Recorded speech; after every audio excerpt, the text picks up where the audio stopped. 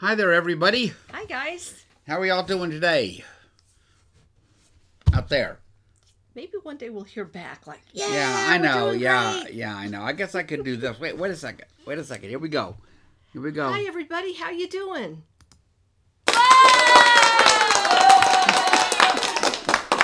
How goofy are we? So, I know people probably saw my comments about I had a few technical problems a few minutes ago.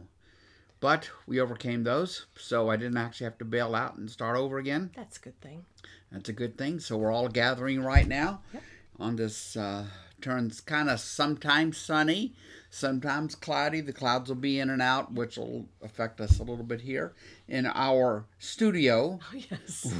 from which we broadcast online across America and the world. And the world. And the world, indeed. Over and the world. World Wide Web. Yes. The World Wide Web. So what's new, Patty? Not too much. It's a nice day. Nice day out. I'm really glad the winds calmed down from yesterday. That was crazy. And I don't know about you guys. Our rain gauge broke, first of all. I've We gone need to through replace two that of them puppy. already since the beginning of the year. Like the glass cylinder part, it has either rained so hard or whatever that the bottom has just broken out on two of them. So we can't tell how much rain we've gotten, Well, but we got a good bit yesterday and my last night. gosh, yes. And what was it, Friday night into Saturday? Was that? I guess. Yeah. Wow, Yeah, we so had a that's lot good. of rain. So All our that's plants good. are happy. They are very happy. Grass is happy. You know what that means? What's that mean? The guy is going to start cutting the lawn again every week. Well, as long as it doesn't mow during class, I'm okay. You know what I mean? You get this little reprieve of like not having to pay to get your lawn cut there for quite a few Yes. Well, quite a few months, and then got to pay the piper, honey. yes, that's right, because it Gotta looks so pay the nice. piper. Everybody's lawn looks nice when it's green. So, what do you think? What do you think? I'm thinking we maybe should go ahead and start. Do you think? Let's see. Okay, we've given people just a few minutes Yeah. here. What time is it? 3:03. 3:03. That's not a lot of That's bantering. not a lot of bantering. No. No, we're banter short today. Oh my! boy. So what else is on your mind? Let's see what else is on my mind. Well, this is a really busy week for everybody. I think the only day that I personally will not be at St. Andrew is Wednesday. Okay, I'll be there Wednesday. Got a Of course, meeting. we'll be there tomorrow and Monday, Thursday, and Good Friday. And we're going to try going to the 5:30 in the sanctuary service on Saturday. Of course, it's something we've never done before. We've never have, not just been never to worked. church on Easter Sunday, and we'll just see how it works. Hopefully, it's going to work out really well, and I've got the whole family on board, so we'll be saving a couple parking spots, right, for Right. people on Sunday, and also less of us in the row. Yeah. So I think that will be good. And we'll probably get to see the little kids do the Easter egg hunt as long as it's sunny out that day, That's right, because they do it 'cause right it's after that right after. service. So that's always kind of fun. That's really about it. I know Easter's coming because weeks ago I bought this package of like in Kroger, like the little individually packaged jelly beans with about 10 jelly beans in each one, and I only have 2 packages left. And what happened to the other 8, dear? Oh, there was more than 8, and I've eaten them all. I've eaten them all. I Okay. love jelly beans, you know? What can I say? You and Ronald Reagan. I know. Yeah. Hey, someday I will tell my Ronald Reagan jelly bean story. You will. Yeah. That's a Really, hoot. it's a good story. So, anyway, Okay. guess we're ready. We bantered enough? We bantered. Okay, let's pray then. Gracious Lord, we are grateful to be here today, and we're grateful for the rain that we're getting. We know we're going to need it as the year moves along, and we are grateful that we have the chance to come together like this and return to Paul's letter, 2 Corinthians, and there's a lot of meaty stuff today in what he writes for us and to the Corinthians. And we just pray that your Holy Spirit will indeed, as Paul puts it, remove the veil from our hearts and our minds so that we can see and hear the good news of Christ clearly. Wow. All this we pray in Jesus' name. Amen. Amen. I guess Amen. that is kind of like another way of saying remove the scales from our eyes. Another, but it's tied to a story of Moses that we're going to talk about today. So, all right, friends, here we go.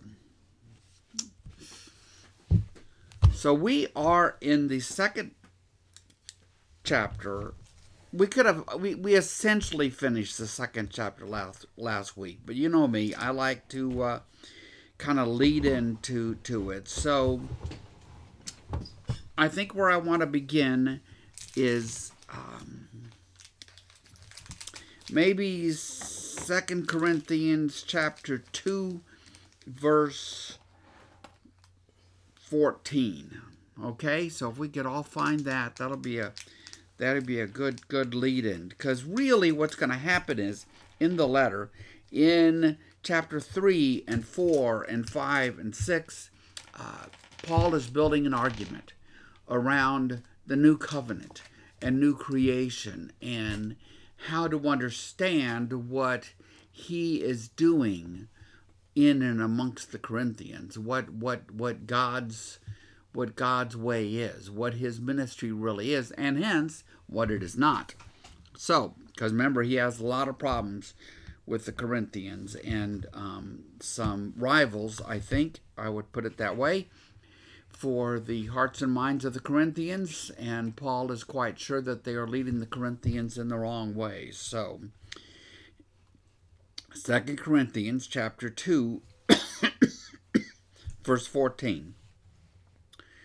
But thanks be to God, who always leads us as captives in Christ's triumphal procession and uses us to spread the aroma, we talked about that last week, the aroma of the knowledge of him everywhere.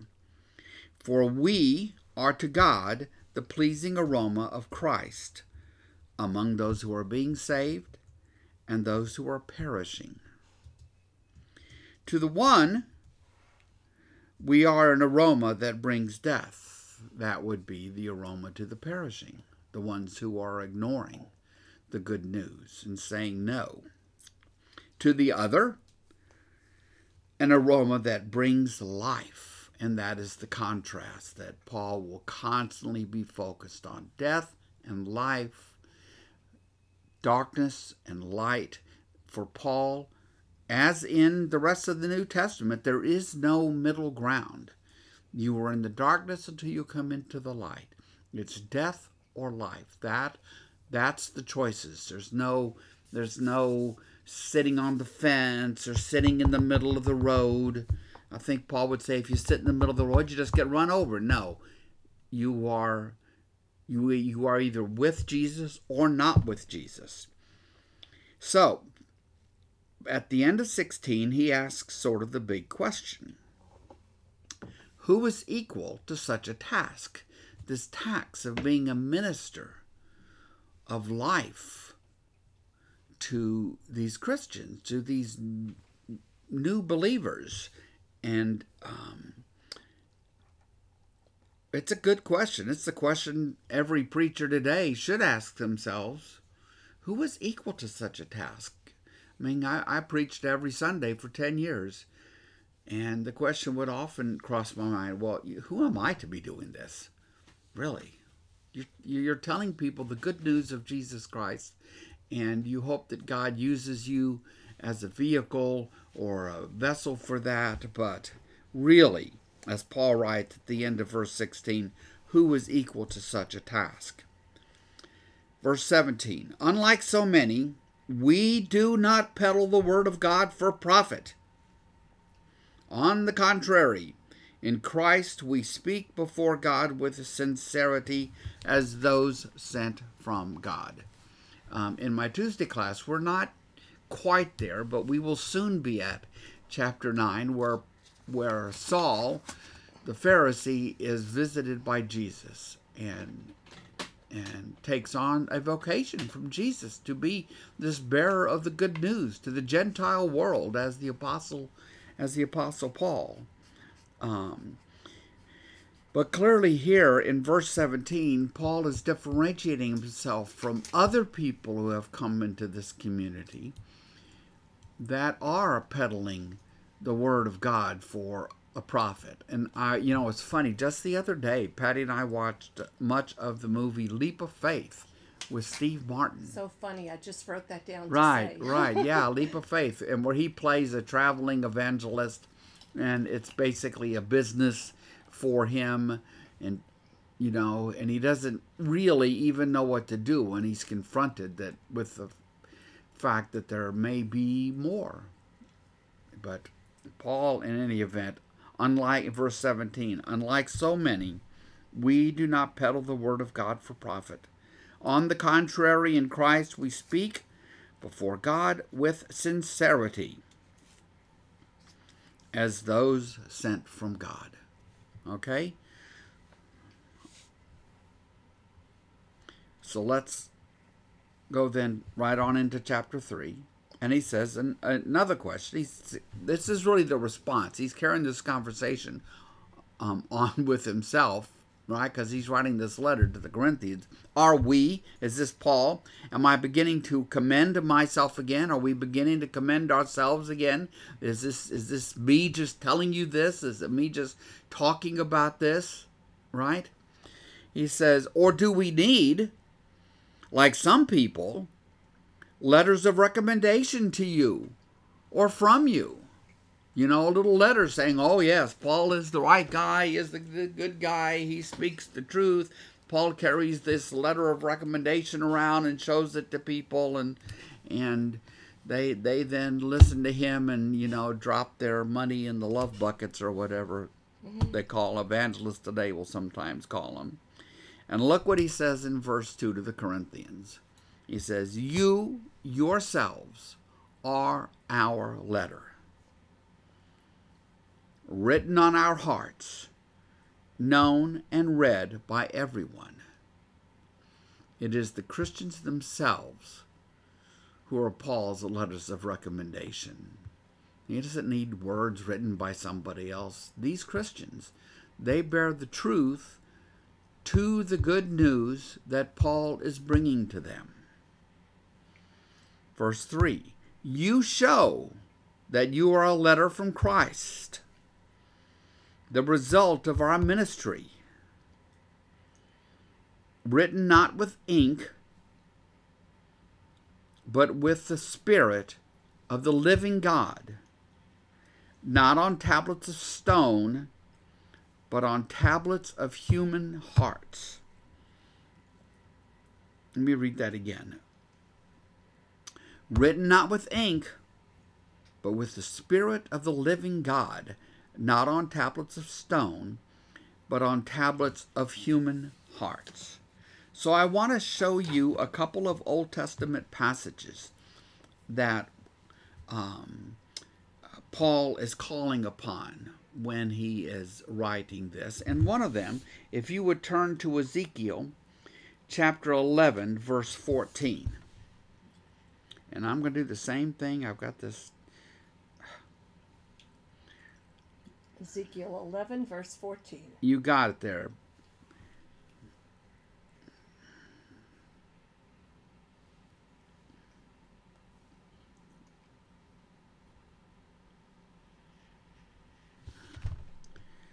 Okay.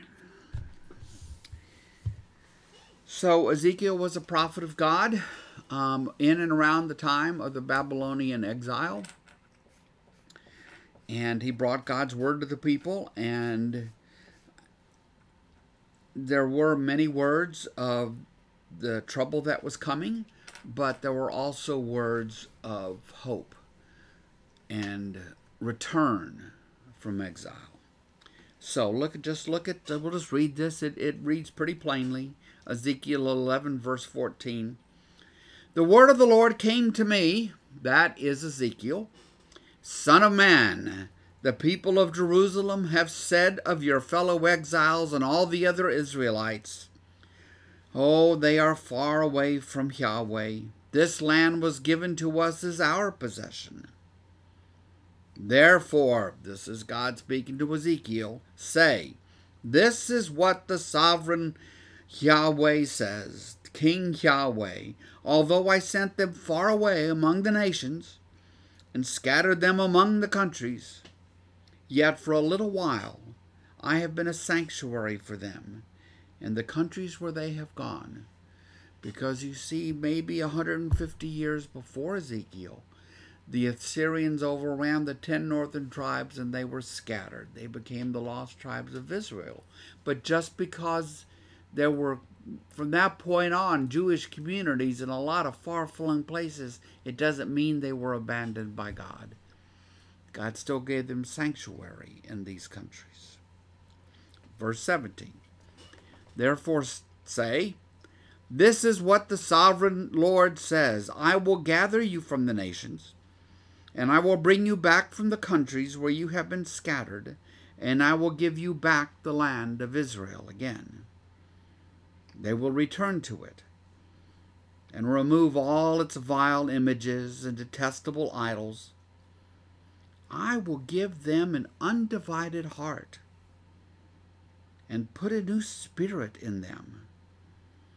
I will remove from them their hearts of stone, and give them a heart of flesh. Then they will follow my decrees, and be careful to keep my laws. They will be my people, and I will be their God. But as for those whose hearts are devoted to their vile images and detestable idols, I will bring down on their own heads what they have done, declares the sovereign Lord. Right? Their sins will be turned upon themselves. That's, everything has consequences. Now look at verse 22. We're going to go on just a little bit here because I have a point I want to make. Then the cherubim, these are the winged guardians. These are winged creatures, the guardians in this vision. Then the cherubim with the wheels beside them spread their wings, and the glory of the God of Israel was above them. And the glory of the Lord went up from within the city, that's Jerusalem, and stopped above the mountain east of it. The Spirit lifted me up and brought me to the exiles in Babylonia in the vision given by the Spirit of God. Then the vision I had seen went up from me, and I told the exiles everything Yahweh had shown me.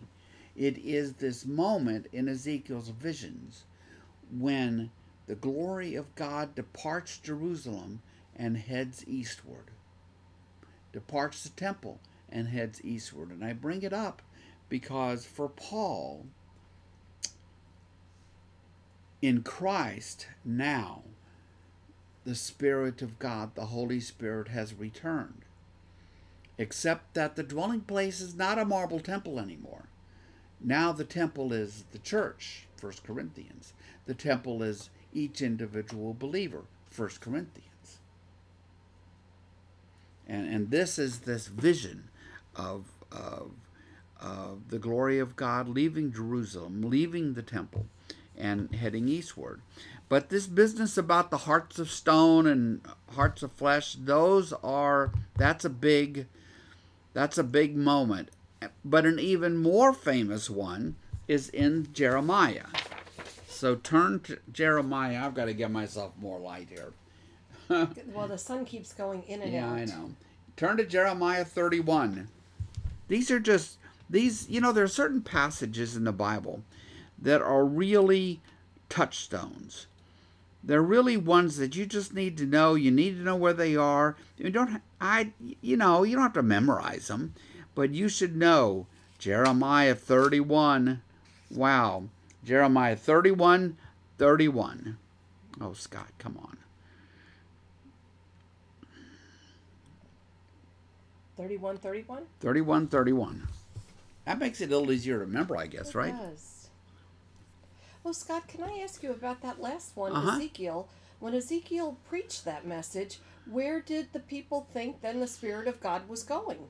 Did they think it was no longer with them? Well, you see that the glory of God had departed eastward in the vision. Yes. Which answers the question, how could the Babylonians tear down the temple of the Lord if God is actually present in the temple?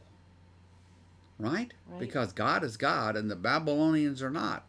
So, but if God has left the temple and headed eastward, the glory of the Lord has headed eastward, it does, I think, answer that question. Well, that's how they were able to destroy the temple because God wasn't in it anymore. And the question is, when does the Spirit of God truly return?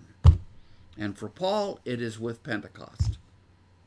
It is in Christ. It is, and it's not returning to a temple of marble, but instead the church and dwelling in each individual believer. Those are where the Spirit of God dwells, not the marble edifice in Jerusalem. Okay, so Jeremiah 31:31, little Old Testament tour today, huh? Yes. 31:31. The days are coming, declares Yahweh, when I will make a new covenant with the people of Israel and with the people of Judah. Why is it called your Bible divided between the Old Testament and the New Testament? Well, the coming of Jesus. Yeah, but the old writings of the Old Covenant and the writings of the New Covenant. A testament's a covenant. So, the days are coming, declares Yahweh, when I will make a new covenant with the people of Israel and with the people of Judah. It will not be like the covenant I made with their ancestors when I took them by the hand to lead them out of Egypt, because they broke my covenant, though I was a husband to them. There's that glorious husband and wife metaphor that I talk about a lot, declares the Yahweh. Verse 33, this is the covenant I will make with the people of Israel. After that time, declares Yahweh, I will put my law, his teachings, his instruction, his law, in their minds and write it on their hearts. I will be their God. They will be my people. No longer will they teach their neighbor or say to one another, know the Lord, because they will all know me, from the least of them to the greatest, declares Yahweh. For I will forgive their wickedness and will remember their sins no more. Wow.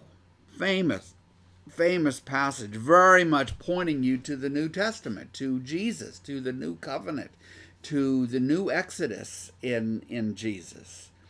I will put my law in their minds. I will write it on their hearts.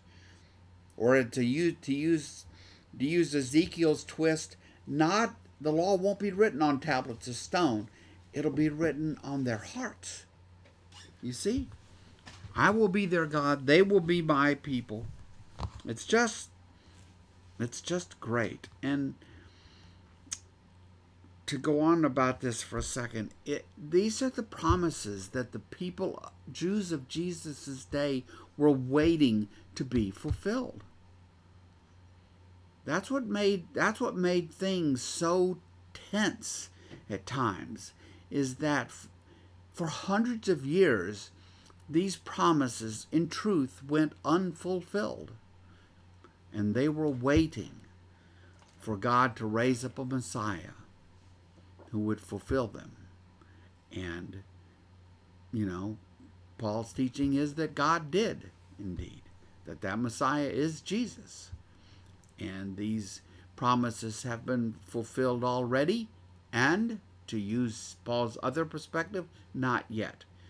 So, anyway, okay.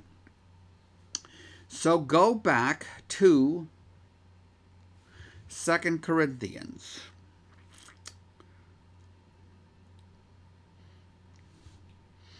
Chapter 3. Verse 1. Verse 3. So, any thoughts about that, Patty? I know we're not all in the same room, or this would probably generate some discussion, but anything, anybody? Nope. Please feel free to just write any comments or questions you have. Honestly, Scott loves that. I know. Right? I You do. I can't help it. You love delving deeper sometimes. Yeah. So, he says to the Corinthians, okay, I don't need a letter of reference. Verse 3, you show that you are a letter from Christ, the result of our ministry. That's Paul's ministry. Written not with ink, but with the Spirit of the living God, not on tablets of stone, but on tablets of human hearts. Paul's a Pharisee. He knows the Scriptures inside and out. So, of course, you find constant quotations, allusions, echoes of the Hebrew Scriptures in the writings of Paul, because Jesus is the fulfillment of what came before. So, verse 4, Paul writes, such confidence we have through Christ before God. Such confidence we have. We should all be confident through Christ before God. Paul is confident. We should be confident. Easter is about the resurrection of Jesus. It is the proof that Jesus was who he claimed to be. It is the proof that Jesus is who Paul claims him to be. And we who are Easter people should be confident in our faith, confident through Christ before God. We know that we stand before God reconciled to God by Jesus. That's the essence of the good news. And you may say to yourself, well, I don't feel like it, and I'm a mess, and I'm this, and I'm that. Well, we could talk about that. Maybe about like doing a little better, maybe, but still, you stand before God through Christ. Through Christ. And you can do it through Christ confidently. You don't have to cower and shrink away. Not because of what you've done or haven't done, but because of what Christ has done for you. Look at the sentence. Such confidence we have through Christ before God. Not that we are competent in ourselves to claim anything for ourselves, but our competence comes from God. It's about God, God, God. We are confident through Christ before God.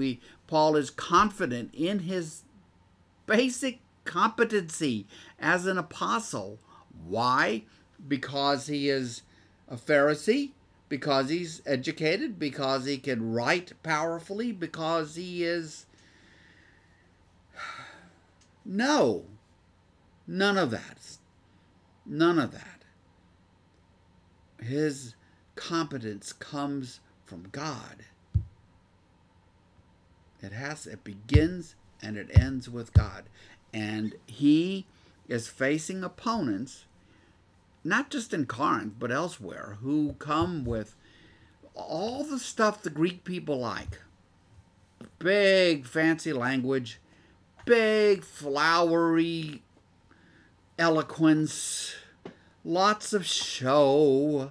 They all look the part. They sound the part and the rest of it. And Paul says, no, sweep all that away.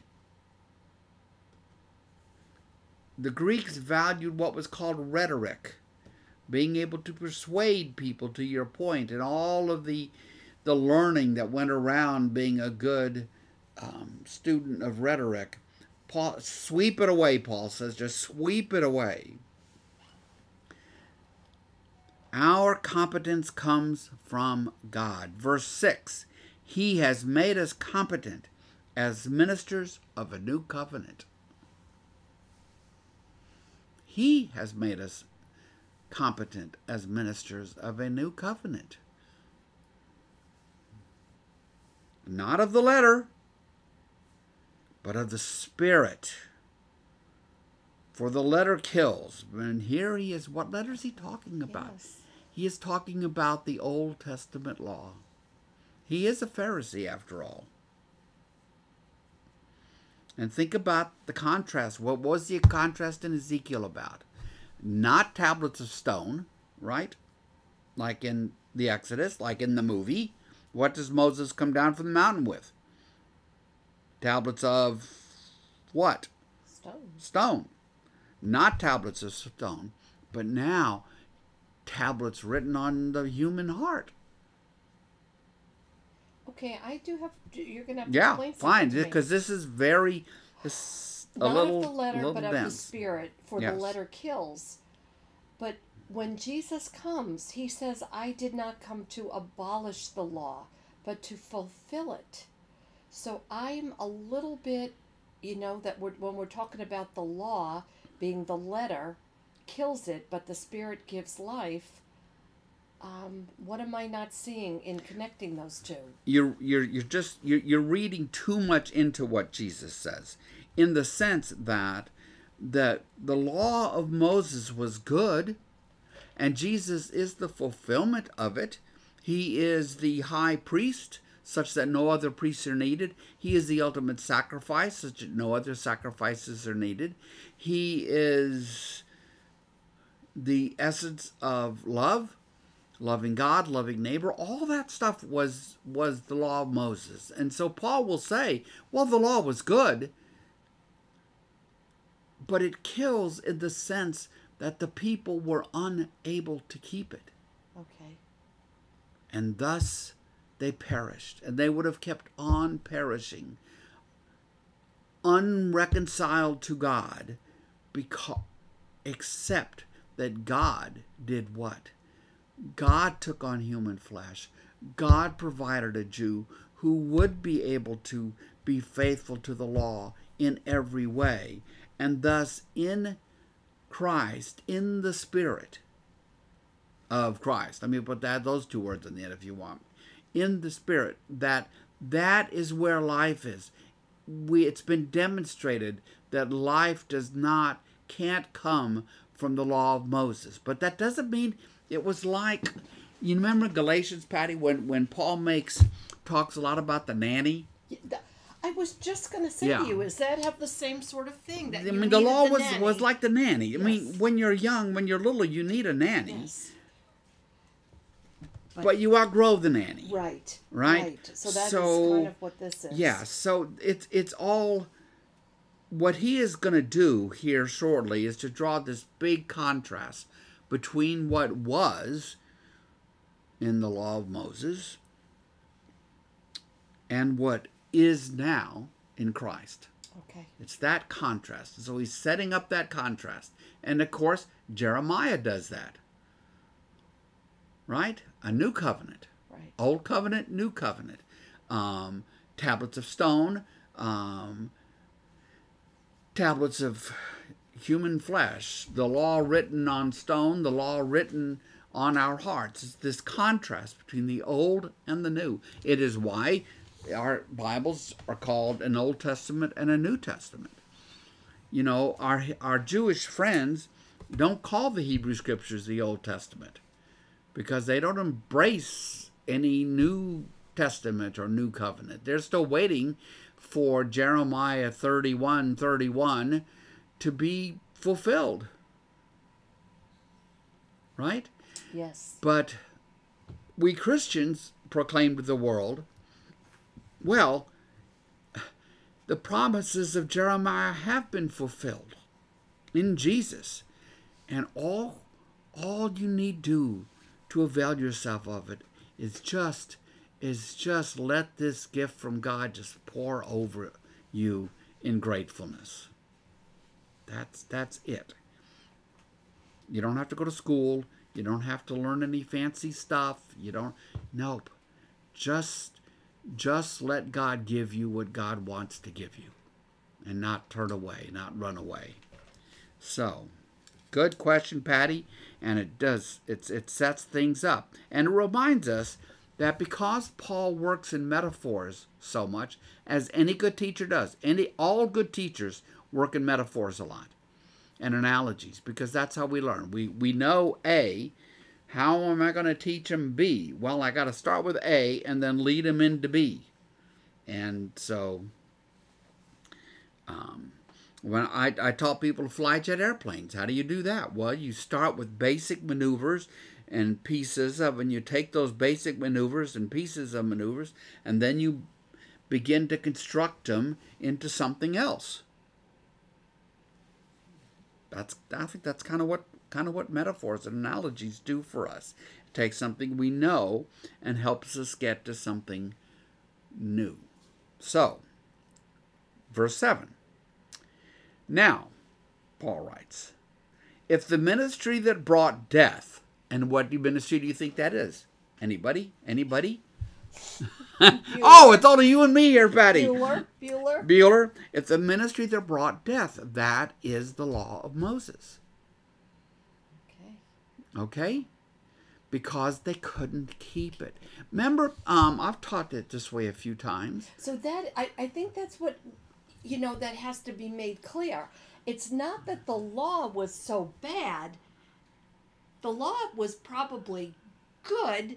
It's just that humans could not keep it. Think about it this way. The law was like a magnifying glass that focused on human sin.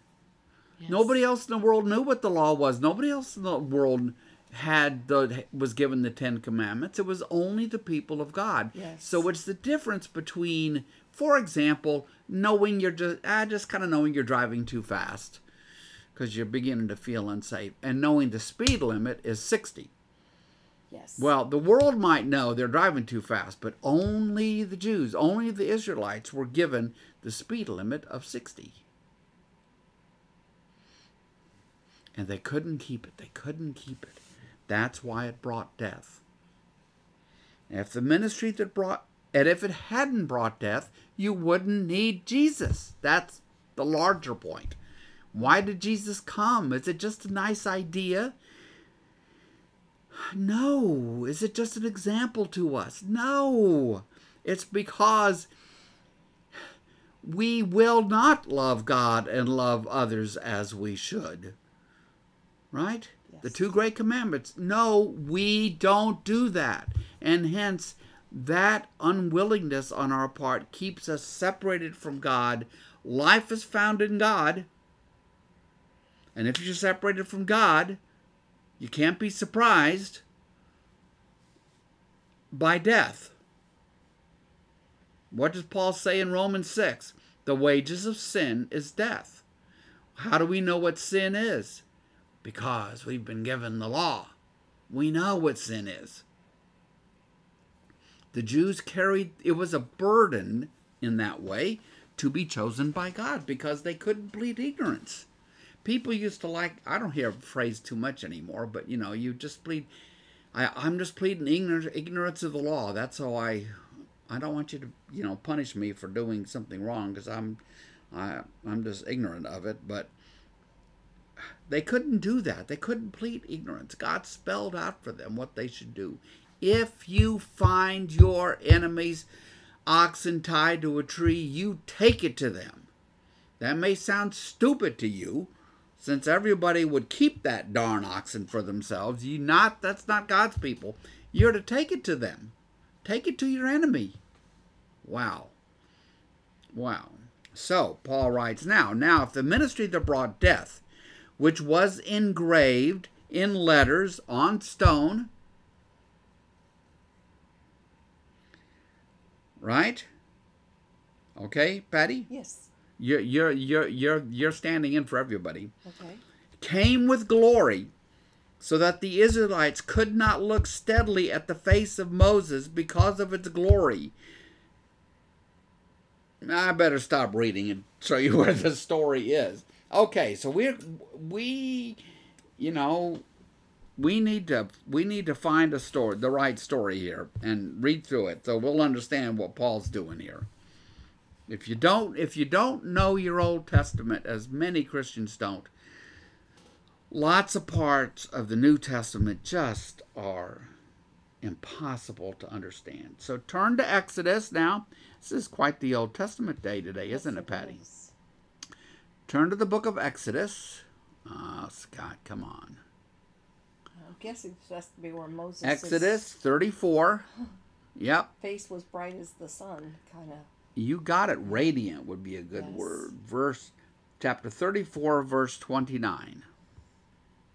I'm reading from my notes and trying to put the correct thing in my iPad here. Radiant is the word. Radiant is the word. Glowing. Yeah, my little subheading in the NIV is the radiant face of Moses. So, just to explain what's happened, Moses has gone up on the mountaintop. He got the stone tablets. 40 days has passed. He's come down the mountain and discovered that the people have made that stupid golden calf. Moses and some of the men went through and they slaughtered a lot of people who made that golden calf. And God has told Moses, no, I'm not going on with you guys. But Moses persuades God to go on, and indeed God reveals himself to Moses up there on the mountaintop. And God tells Moses to make a second set of tablets. And now he's coming down with that second set. Verse 29 of Exodus 34. So it's Exodus 34, verse 29. When Moses came down from Mount Sinai with the 2 tablets of the covenant law in his hands, these are the new tablets of the covenant law in his hands, he was not aware that his face was radiant because he had spoken with Yahweh. So this is like, what is it like? It's like getting a sunburn, maybe, from the glory of God. When Aaron and all the Israelites saw Moses, his face was radiant, and they were afraid to come near him. But Moses called to them.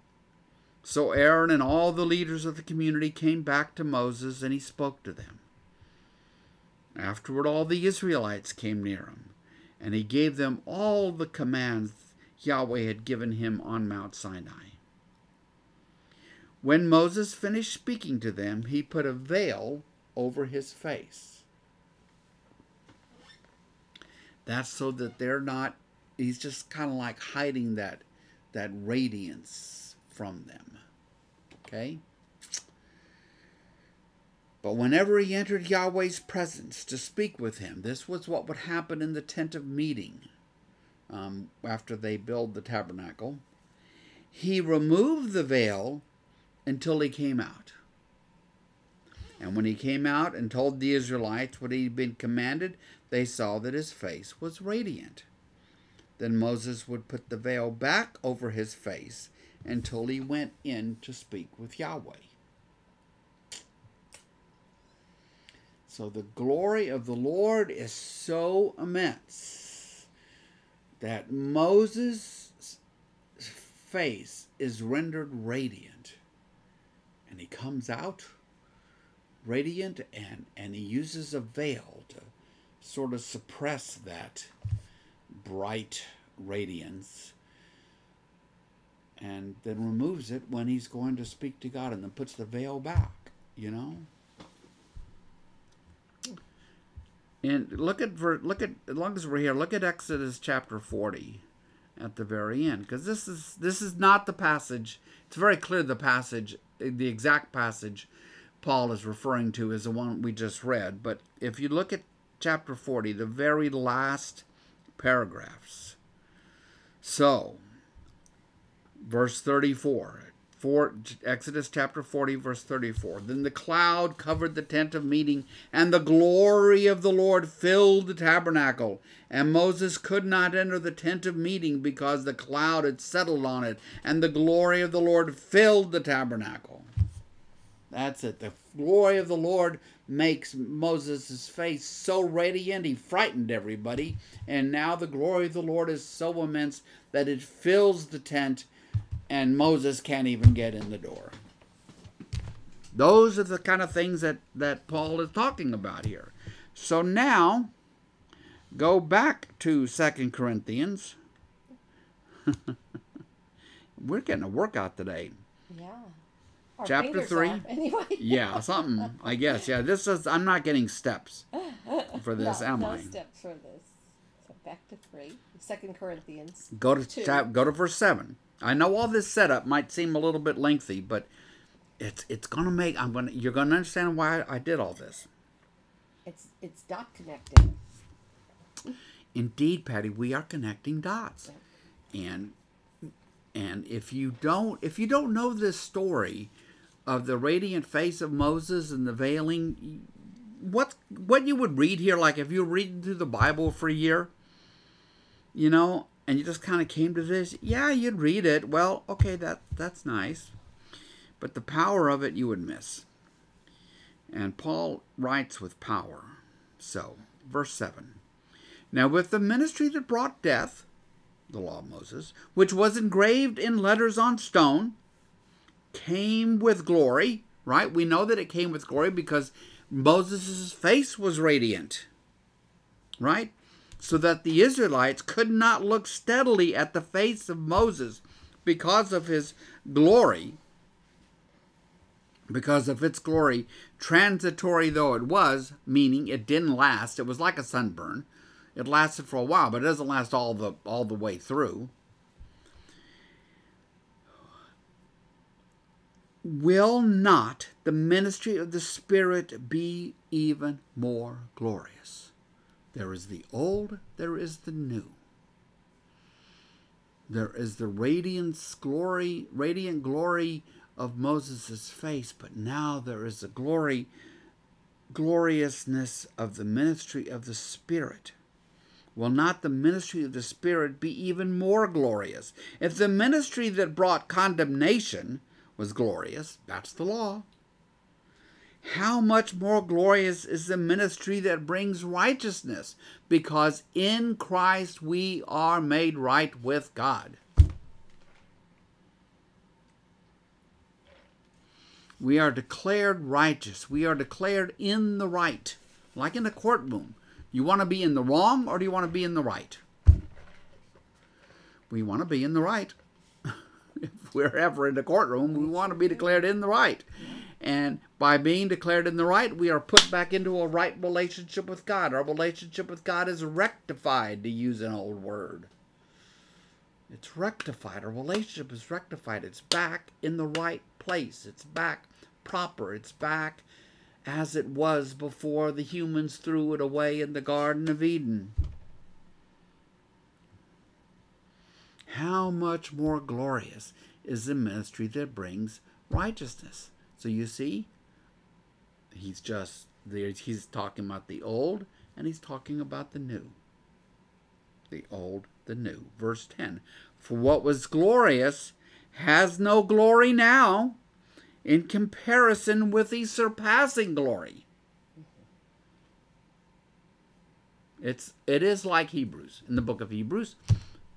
You know, we don't need a high priest anymore. They were great, but we don't need a high priest anymore. We have Jesus. How can you have a high priest better than Jesus? We don't need those sacrifices anymore. Why we have the sacrifice made by Jesus himself? How can we do better than that? We don't need any of that old stuff. It isn't that it was bad. It just has outlived its day. And the truth is, it condemned humanity, condemned people to perish apart from God. And what could be worse? They needed what did humanity need? Humanity needed a Savior. Not a list of rules which they can't keep. That's the essence of it. And that Savior's name is Jesus. Verse 10 again. For what was glorious has no glory now in comparison with the surpassing glory. Just mentally put in your head a piece of paper with two sides on it. The old and the new. Verse 11. And if what was transitory came with glory, that's the law was transitory, how much greater is the glory of that which lasts, and that is the Spirit, the ministry of the Spirit, the reconciliation brought by Christ. Impermanent, permanent. Old, new. Transitory, forever. John 3:16, for God so loved the world that he gave his only begotten Son, that whoever believes in him should not perish, but have what? Everlasting life. Everlasting life. Gosh, God, I can't help but wonder. We are 2,000 years later. We've been blessed with ministries, Bible studies, go into church that's in our language we understand. How difficult was it for these people to understand all this? How many of them really understood what he was saying? Well, for some I suspect it was a big mountain to climb.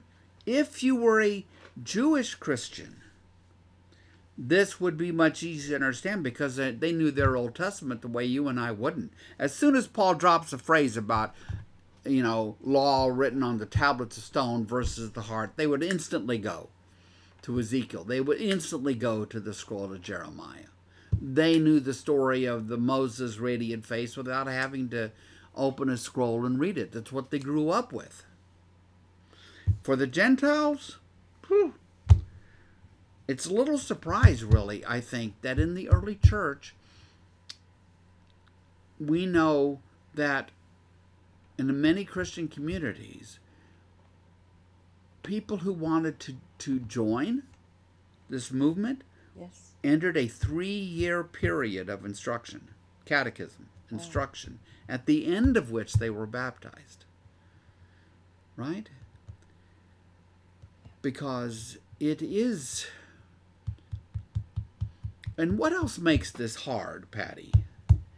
Part of what makes this hard is this works against the way we want it to work. We want to be the ones who choose everything. We want to be the ones in control. We want it to depend on everything we do. I want to pick myself up by the bootstraps. So when Paul says it's not about me, it's about God, that's where the competency comes from. That rubs a lot of people the wrong way, I think.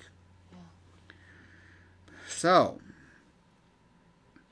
verse 12, therefore, and this is after this preceding paragraph about the old glory, which was transitory, and passing against the new glory, eternity in Christ with God. Verse 12, therefore, since we have such a hope, that is the hope we have in Christ, we are very bold. Paul is talking about himself, but he is certainly talking about you and me as well. We are very bold. We should be very bold. We can be very bold, confident. We are not like Moses, who would put a veil over his face to prevent the Israelites from seeing the end of what was passing away. So, what Paul says is that what was happening was he would come back with his face all radiant, kind of like, quote, quote, sunburn. And he used the veil because it hid the fact that it was slowly going away. Until he went back and saw God again, took the veil off, got radianted. That's not even a word, of course. Right? And then came back and put the veil over it to hide from the people the fact that this radiance was transitory. Now, I don't think there's a particular place in the Old Testament that says that, but, Paul is Paul. So, and as well, this whole veiling of Moses' face is something that I don't think is referred to again in the story of the Exodus, Leviticus, Numbers, Deuteronomy. So anyway, verse 13, we are not like Moses, who would put a veil over his face to prevent the Israelites from seeing the end of what was passing away. But their minds were made dull, for to this day the same veil remains when the old covenant is read. What does he mean? Who is he speaking of? He's speaking of his fellow Jews, whose minds and hearts are veiled when they read the scriptures, such that though they read the scroll of Isaiah, chapter 53, they don't actually have chapters, but you know what I mean. Yes. The suffering servant, they don't see Jesus in it. Exactly, Patty. Why don't, I'm asked, how many times have I asked by people, well, why don't they see Jesus in Isaiah 53? Why don't they understand? Why don't they read these Hebrew scriptures the way we Christians do in light of Jesus? And Paul says their minds were made dull, for to this day the same veil remains when the old covenant is read. It has not been removed, because only in Christ is it taken away. If you want to read the scriptures well and correctly, It is in and through Christ. This is the key part of what the Christian understanding is of our community. That we are a community formed by the Spirit, and that when we come together to read Scripture, it is the Holy Spirit who will guide us and illuminate for us what's on the page. It's not magic, but it is as if a veil is taken away from the page, and we can see more clearly, and we can enter into conversations with 2,000 years worth of Christians who came before us, with all of their writings and their ideas, and with one another, and with our fellow Christians from Nigeria to Korea, and we are all in this conversation that is being led by the Spirit. But if you are not in Christ, you're just not going to read it the same way. That is my observation after going to several of these big biblical conferences. There are a lot of people there who they know their Bible stuff, but they just don't seem to really get it, and they get mad about the wrong things. And I think of this passage. The veil has not been removed because only in Christ is it taken away. So again, two groups. Those in Christ and those who are not. Right? Yes. Those in the light, those in the darkness. Those who have put their faith in Jesus and those who have not. That's it. Two groups. It came up in a conversation the other day. Are there such a thing as anonymous Christians? Now, the phrase anonymous Christians has a history to it. The idea is that there are people out there who are so kind and loving to another person that they're a Christian without even knowing it. And I say to that, balderdash. Balderdash. That is not the biblical understanding of what is happening here. You can't be a Christian and not have put your faith in Christ. That's what it means. It doesn't mean that you are extra nice to people or extra kind to people or you're an especially good person. That's not what it view here, because nobody is kind enough, nobody is good enough, nobody should fool themselves into thinking that about their own hearts. It's just that their targets are different. No. The biblical view, New Testament, from beginning to end. John's gospel is equally as strong in this as this paragraph right here. You are in Christ or you are not. No middle of the road, no sitting on the fence. Nope. You are in Christ or you are not.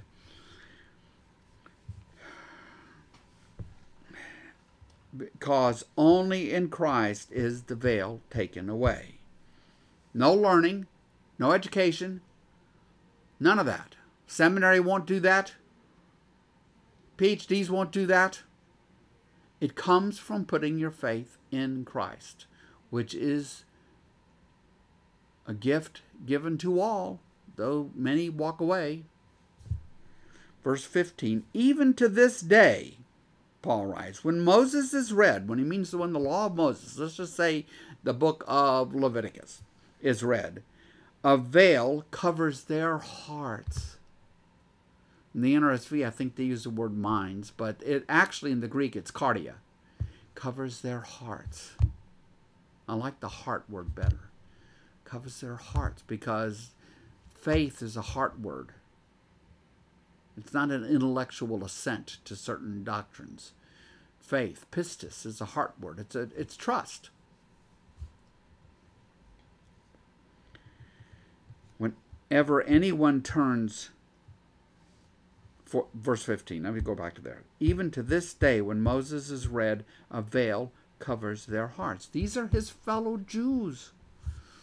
His heart breaks for them. Read Romans 9, 10, 11. His heart breaks for them. He goes to them first thing every place Paul does. He goes first thing to the synagogues. He wants his fellow Jews to embrace their Messiah. but most are not. Most are not. Lynn put a comment there, and she said, well, like we were just talking about, the Jews were looking for a powerful military leader to free them, and they just could not see that Jesus was the Messiah.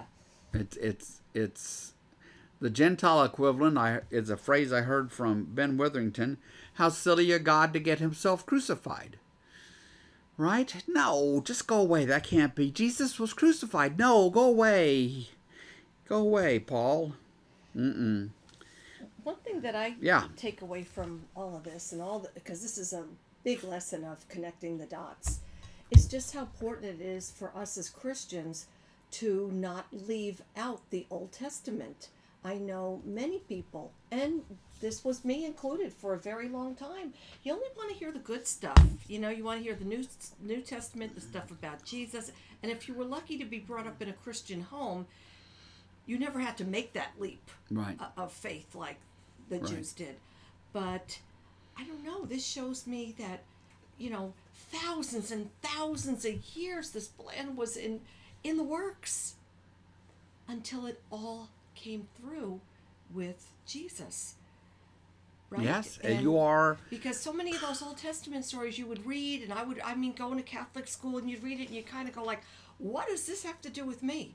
And I never had anybody be able to make the connections to me, you know. The nuns probably couldn't. Not at all. They were probably not educated in a way where they could do that. You wonder afterwards, like, well, really, as a kid, like, what do I need to know about Jeremiah? Remember the movie we saw in Education where the principal of the school told this girl, when the girl said, well, you know, Jesus was Jewish, she got suspended from school for saying such a crazy thing. Yes, how silly that was. So, yeah, but here we are at St. Andrew, and we are trying to become better disciples, in part by becoming better readers of Scripture, taking it in, understanding it in, and that requires the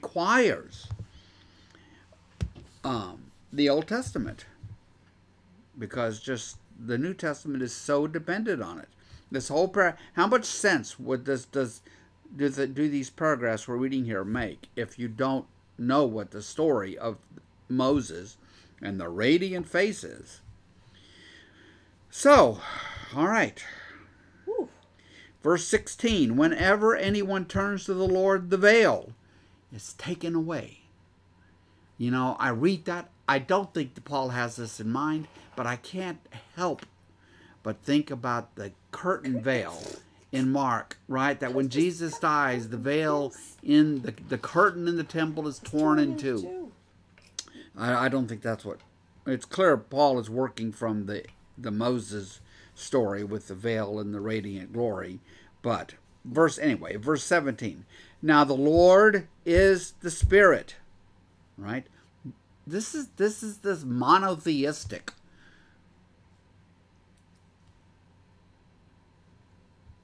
Trinitarian claim. I mean, this is where the Trinity comes from, or these kind of little sentences.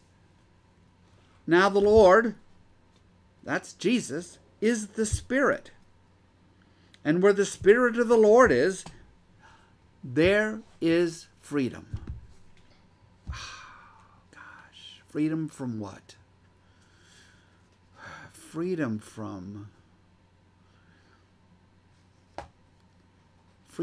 divisions, freedom from sin, freedom from death,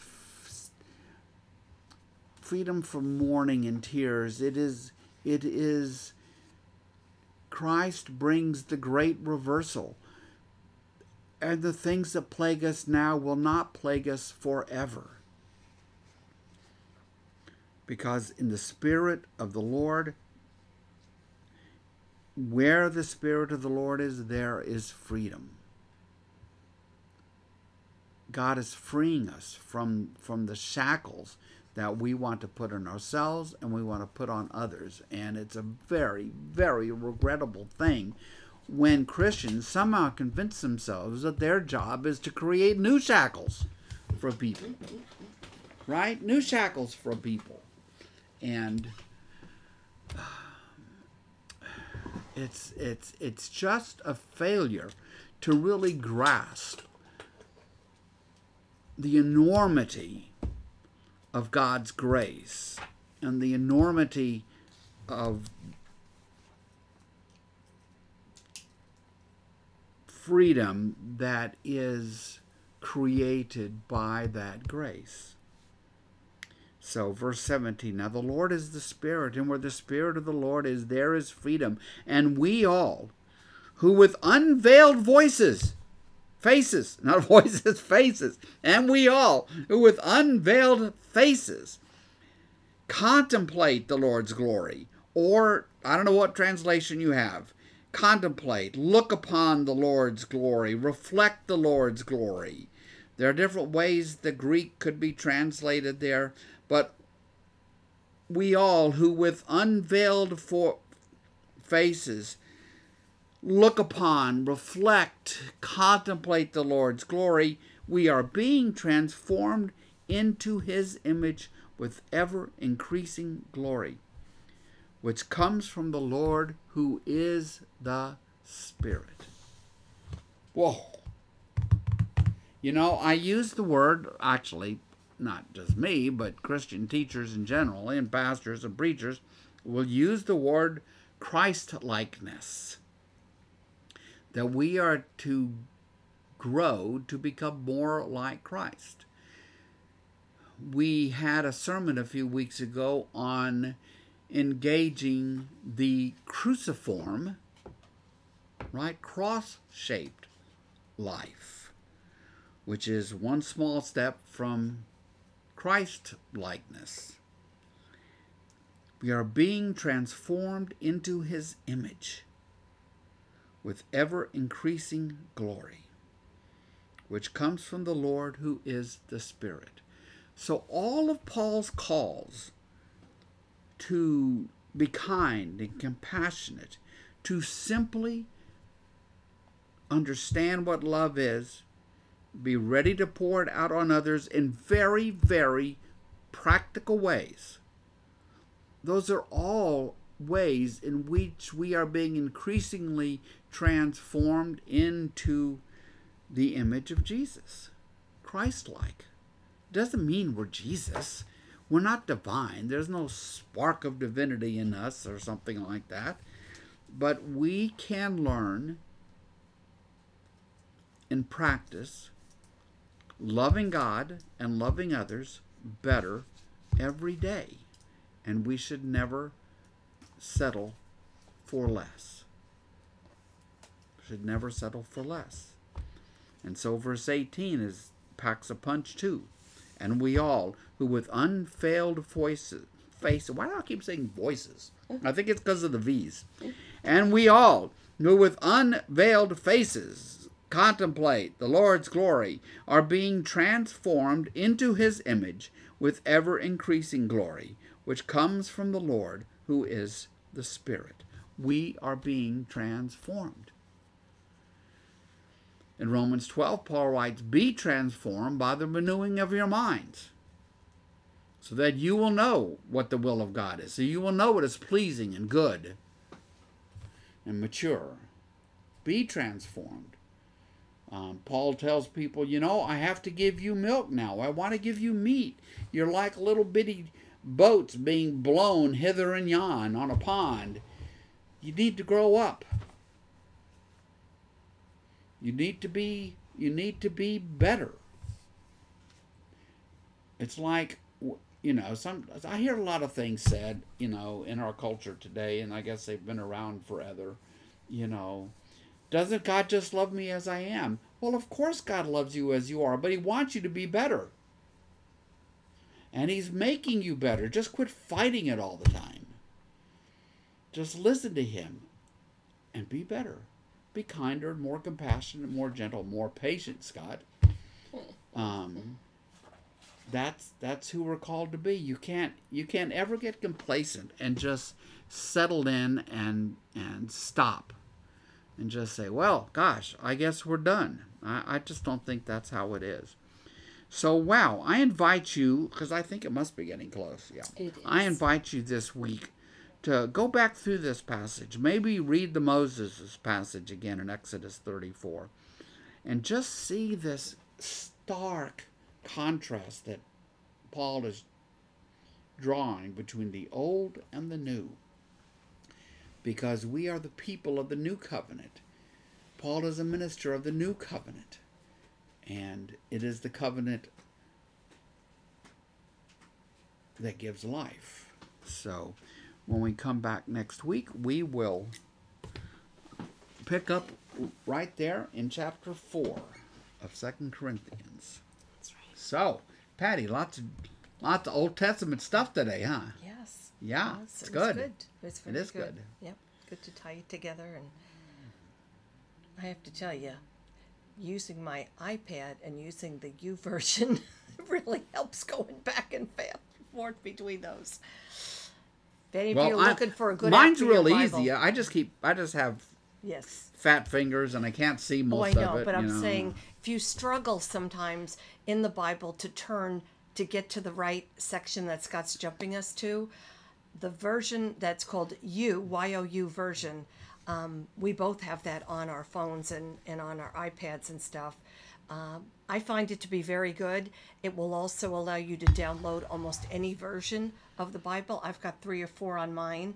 So sometimes when we read a line of scripture, I quickly will turn it over to the Common English Bible or NRSV or something else and just see the slight subtle differences between the two. And you can and a lot of what it offers is free. Yes. Sometimes yes. the translations you have to pay something for, but and it is most of also it's that free. it is it does have audio, so you can actually at the bottom hit the button. Every once in a while you'll see that I mess up, and that's what I do.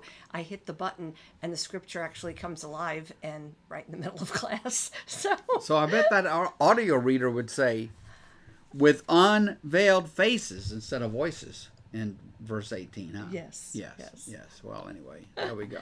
Anyway, we hope to see you at St. Andrew this week. Of course, class is tomorrow as we work our way through Acts. And then Thursday, Friday will be big days at Monday, St. Thursday, Andrew. Good Friday. Yes. Be there for all of it. It's just you want to grow in your faith?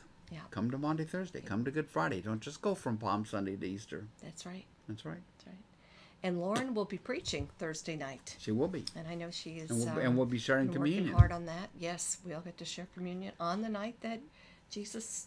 The we night, remember the that night Jesus, of the Last Supper. Right, that he introduced that whole way of keeping him. Right. Remembering him. Let's go to God in prayer as we close out today. Heavenly Father, we thank you so much for this time for us to get together on Monday afternoons.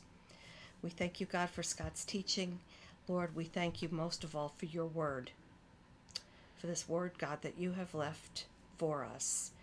And we just pray, God, that you would open our eyes and our hearts to the message, God, that you want us to understand and to take away from this lesson, God, and all the lessons, God, that we go to where we're studying your word. We pray, dear God, that you would keep us faithful this week. We pray that you'd watch over us, Lord, and we pray for your wisdom and your discernment in our lives. And Lord, we just pray that you will, we'd really feel your presence as we walk alongside you, God, towards the end of our week as we make our way up to Good Friday and then the joy on Easter morning. All this we pray in Jesus' name. Amen. Amen. Okay. Adios, everybody. Bye, friends. See some of you tomorrow. Bye.